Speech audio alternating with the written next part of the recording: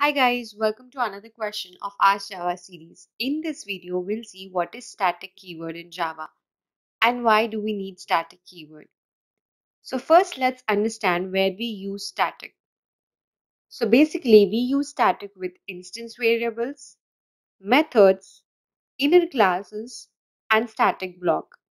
We're going to see every part in detail in the upcoming videos, but in this video, let's understand the higher level purpose of static keyword. So static basically comes into picture for memory management. Whenever you have something that is common throughout the program, we make it static. To understand, let's take an example. Suppose we have a software for school and we have a student class. Each student has properties like ID, name, and school name. Now, these properties or this object is going to take memory in the heap area, right? Now, heap memory is expensive with regards to performance. Obviously, each object will be stored in the heap memory and ID and name and school name are going to take up the memory in the heap area. Now, ID and name are going to be different for different students, but school name is going to be common for every student. So why allow it to take memory in the heap area? We can simply take it out and store it in the class memory. And making it static will ensure that this common field will take memory in the class area.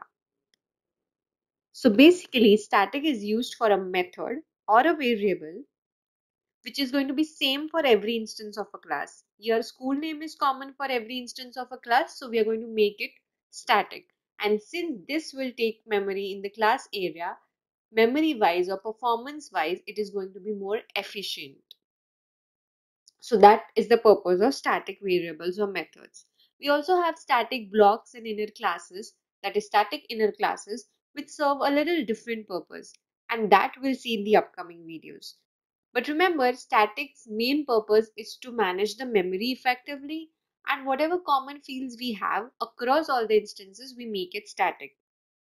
We can use static with, again, variables, methods. We have a static block and static inner class also. One more point to remember here is that static is not accessed with the object name as we usually access our variables and methods. Static is always accessed with the class name.